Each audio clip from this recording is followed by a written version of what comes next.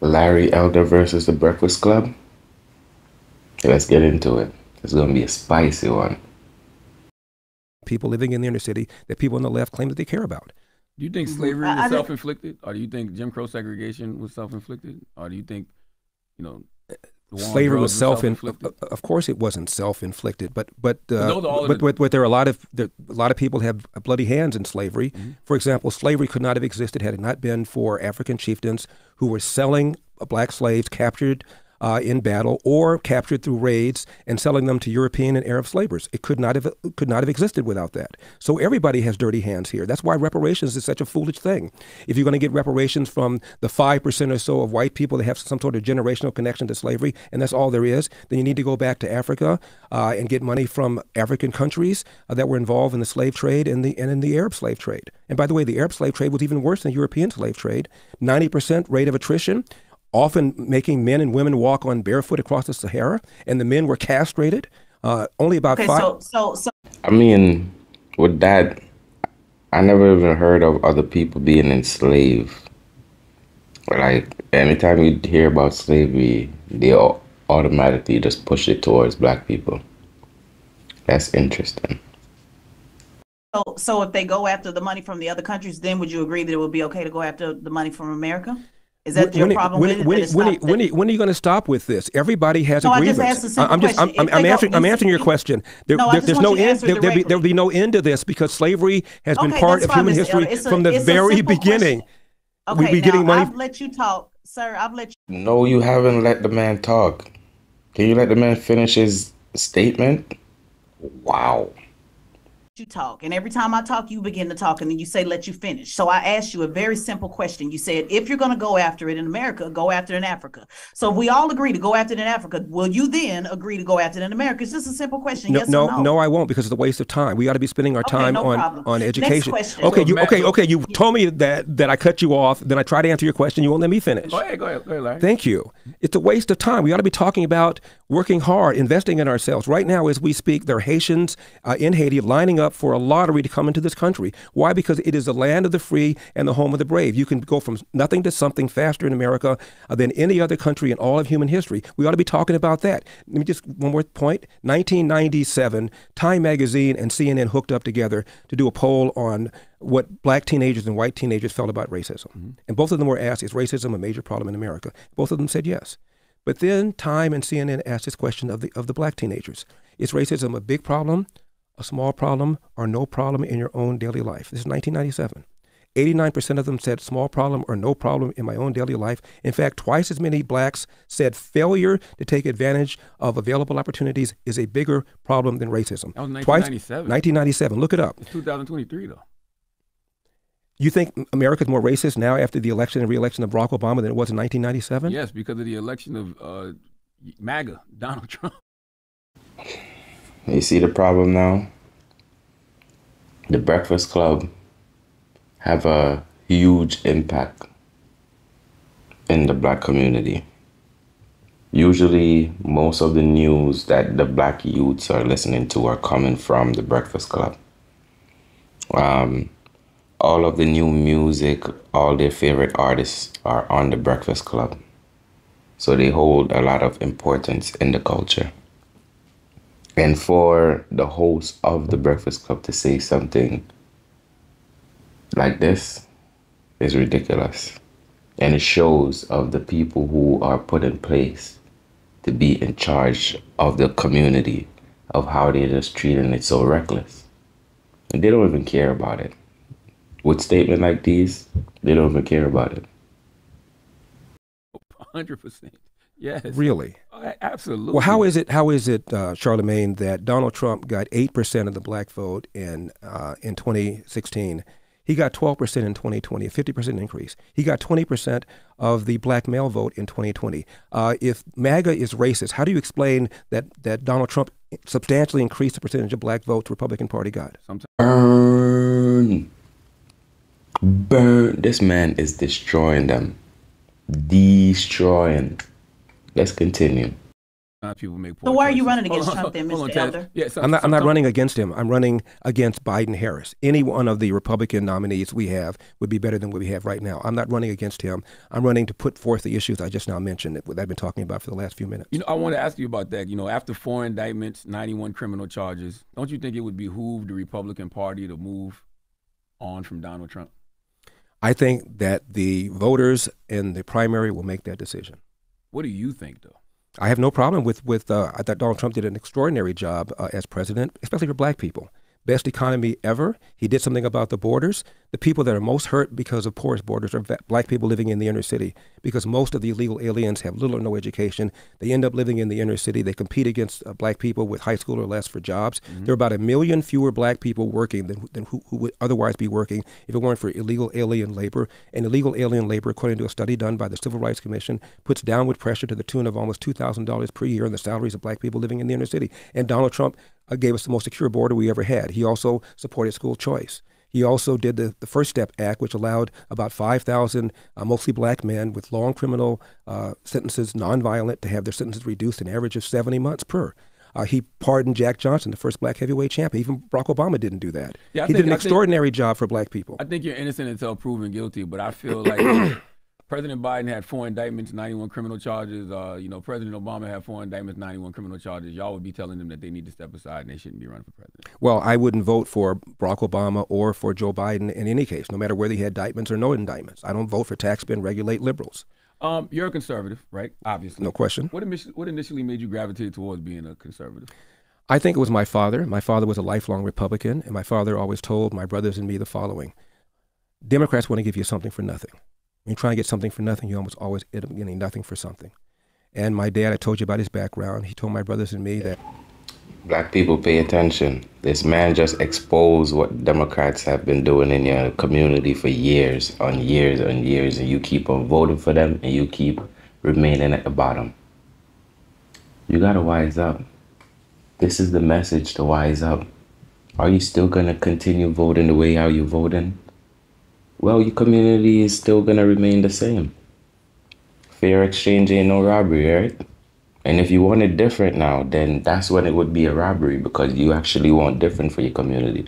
But making the same decision, voting for the same people over and over, and for your communities to still remain the same is a fair exchange, is what you want.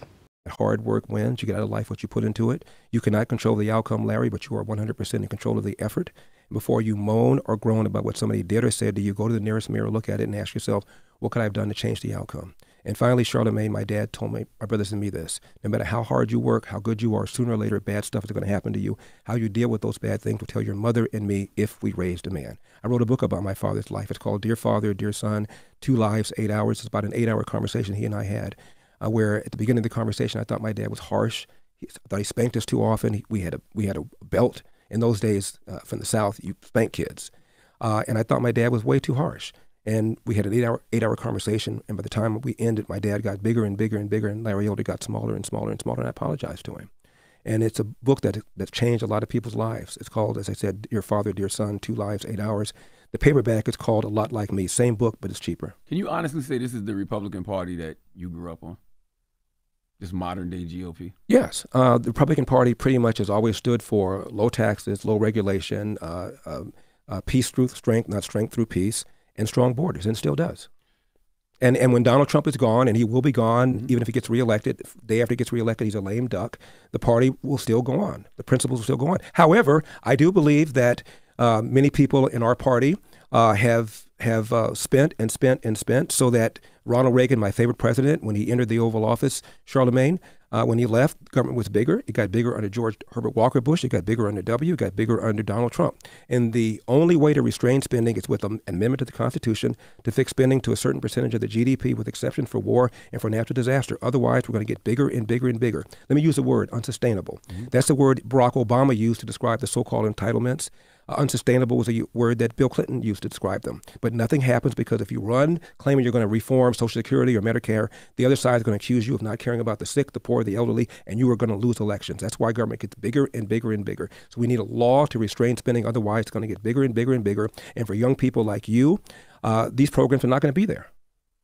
Mr. Elder, I know a lot of Black conservatives, and I completely agree about the Black family. I don't think anybody here objects to that. Don't disagree about that at all. I think when you talk about ideology and then you mix in parties and then personalities, it gets kind of confusing. And you mentioned yourself not to moan and groan. That as long as you work hard, all is well. And I think where This question is not going to make any sense. The person is already in their emotions, all over the place. They're still trying to dissect what the man has been saying for the whole interview and doesn't have anything fresh. The only thing they're going to ask is gotcha questions.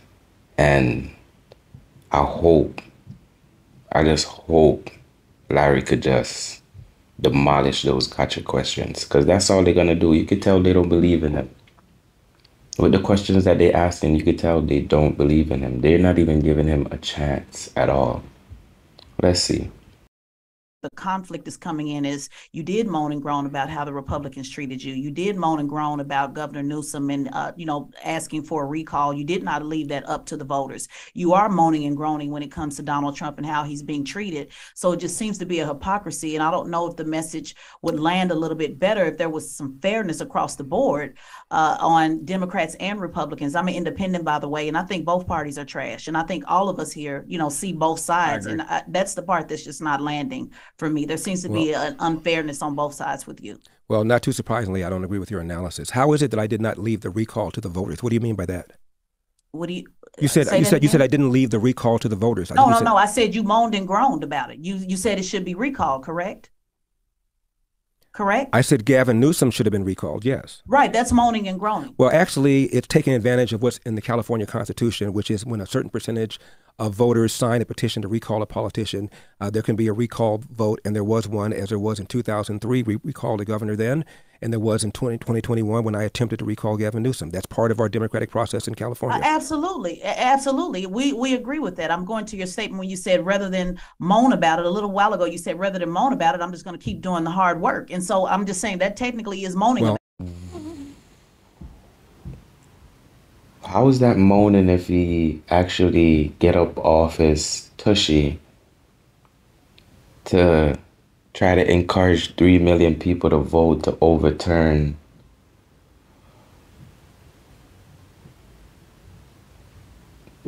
that's not hard work? Didn't I tell you that they just want gotcha questions to try to make this man look terrible? They don't care about him. And this is black on black crime. Because the governor's the son. I don't follow exactly what you're saying. I really don't. It's okay. I don't expect you to. Yeah, but I'm a little slow sometimes. One moment, yeah, we get it. Yeah. One moment you're complaining about the system, and the next minute you're saying the system is fair. The next minute you're saying it's not fair. So that's what I'm saying. There just seems to be a double standard on you and the system, not wanting to be accountable for a system that black people are not in charge of, by the way, of not wanting to hold both sides accountable when it comes to the system. Do I believe Hillary was treated differently and Joe Biden treated differently than Donald Trump is being treated? Yes, I do. Is that an indictment about whether or not America is systemically racist? No, it is not. Those are they're two totally different things. Yes, you're trying to merge the two, but they're two totally different things. I agree with you. They're two different things. We're agreeing. We're agreeing. They're two different things. We're agreeing. No, we're agreeing that two different things. We're not agreeing that there's not systematic racism because we're not in charge of the system, sir. In case you all right. Can we? Black people have never been in charge of any system. We're not actually we have been. Take Baltimore. No, we've never been in charge of. May I finish?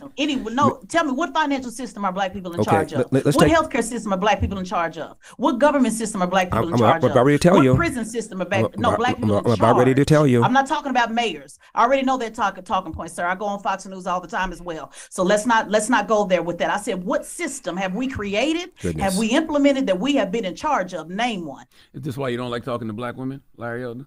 Wow. Baltimore. Freddie. Even Charlemagne realized this person is out of order. How do you speak to a respected politician, especially a respected black politician like this? You think this man worked so hard to reach this far for you to try to tear him down? You really care about black people? Why are you trying to tear another black person down? Oh, you're not even realizing what you're doing. Oh, let me guess. He's a Republican, so he's not even considered fully black for you. Gray a few No, years no, ago. no. That's mayors. I'm not talking. I said system. I'm Remember, going to you like tell the word you about system. this system if you allow me to finish my point. I'm not talking about somebody elected and doing a job, sir. I asked what system did we create? What financial Okay, let's system talk did we about the create? system of one Yeah, of the largest. let him say his Thank point, you. sir. One of the systems of one of the largest cities in America, Baltimore. Freddie Gray died in police custody a few years ago. The mayor was black. The head of the police department was black. Number two, It's not in charge of the system, but go ahead. number two person in charge of the police department was black. Still not in charge of the all of system. city council, Democrats, majority black. Still not in charge of the system. Wow. That's a position. 6 officers charged, 3 of them were black. A judge before whom 2 of the officers tried their case found him not guilty was black. Still not in charge of the system. The city intendant of public schools was black. The county superintendent of public schools was black. The attorney general at the time, Loretta Lynch, is black, as was the president of the United States, was black. And yet, Still not in charge of the system. who's in I charge of asked the you a system, simple Ted? question, sir. Well, Wanda Sykes said when Barack Obama got elected, how are you going to complain about the man when you are the man? Now, from the president to the attorney general to the state attorney to the mayor to the head of the police department to the commissions of the schools in the city and in the county to the majority of city council in that city, all of them are black. And you're still saying that we don't run anything? So who's in charge of the No, system, no, no. Ted? I said who created the system. I didn't say we didn't run anything. I challenged a lot of those black leaders, by the way. I said who, when we talk about the system, what black people have been in charge of any system. I'm not talking about a position. I'm not talking about a mayor. You know good Oh, so well what I'm talking about. you're basically Mr. saying that they're black faces that are still in those Correct. positions, but they're still being Correct. a part Similar of the to system. you, Mr. Elder. so- You're so- a black face in a position in the conservative movement. They're just the same. They're just on the other side. I'm talking about we have never been in charge then of when the Martin Luther system. King said in 1966, I believe there could be a black president in about 40 years' time, then it really doesn't matter if there's one or isn't one because nothing changes. He was well, naive. the He was system also naive then. killed him as well. Well, we know that the FBI and the CIA also killed him. That system. You realize that, correct? Wow. An individual killed him. Right. That was also You so disconnected and just so distasteful and just so yeah. part of Crow Hotel through the system. COINTELPRO, Correct? yeah. Not correct. COINTELPRO. Not correct. He was So killed. the FBI didn't have anything to do with it. The CIA didn't have anything to do with J. it. Edgar Hoover was definitely on Martin's ass. Like, come on. I didn't say he wasn't. Oh. Robert Kennedy is the one that approved the wiretaps. But to say that the FBI killed him, I mean, what's your evidence of that? Oh, no, That's a pretty serious I see what you're charge. saying. Yeah, I get what you're saying. Pretty serious charge. Yeah. Serious charges Yeah, I require was talking serious about the evidence. Yeah. What is your Mr. enforcement Elder, law proposal?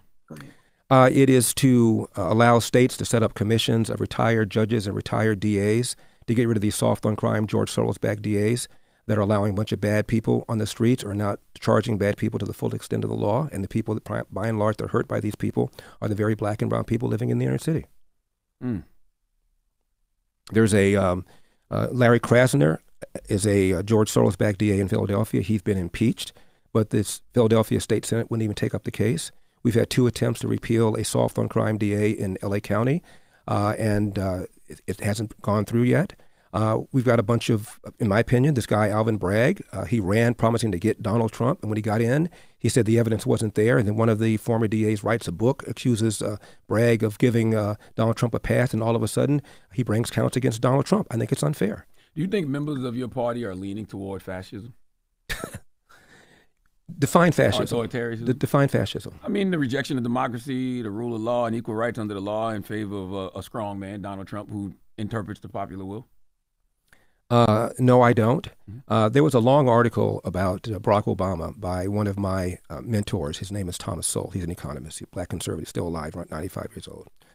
And he wrote a piece in which he said a lot of people call people like Barack Obama socialist. Socialism is government ownership of the means of production. Mm-hmm. Fascism is when the government allows you to own means of production, but government tells you what to do.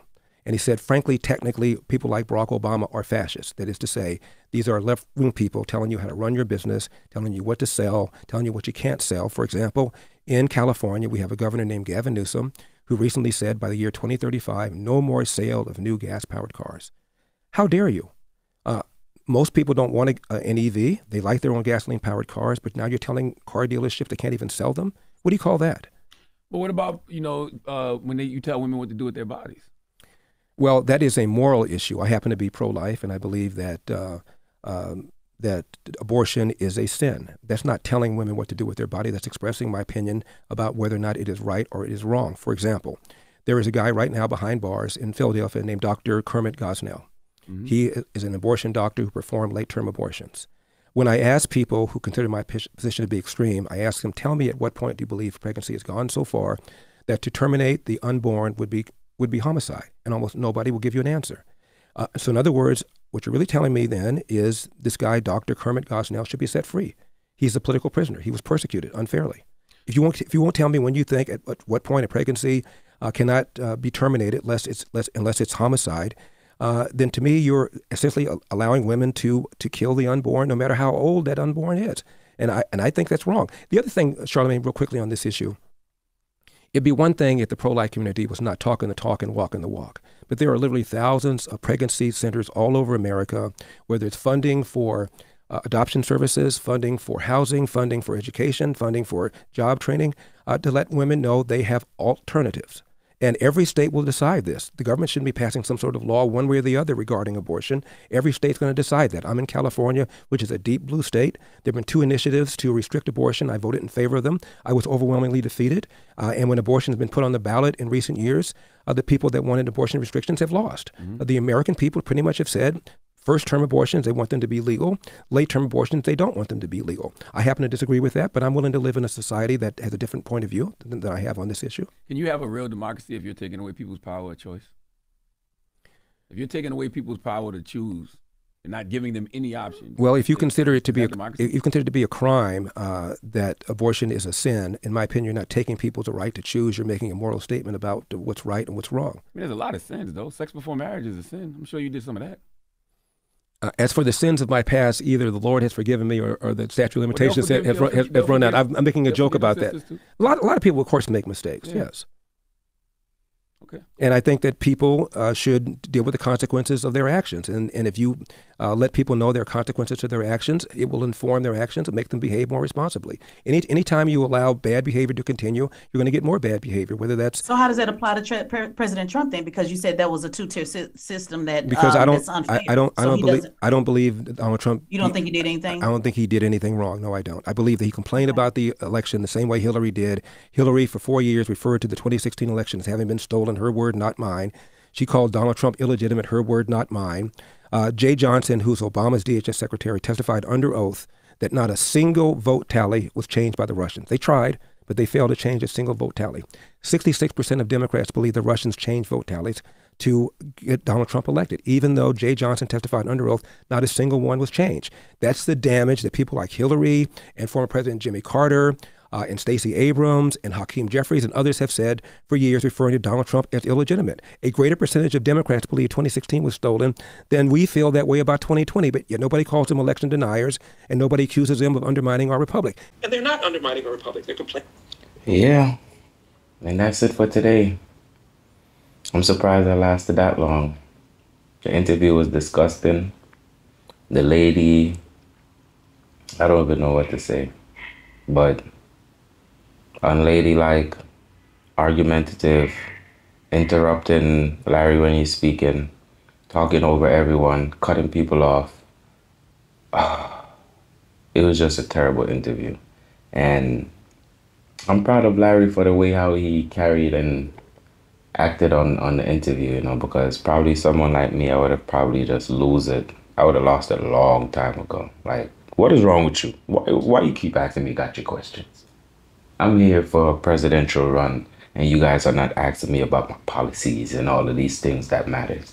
You're trying to get me to, agree with you of how you're thinking, talking about basically Democrats are good and Republicans are bad. Come on.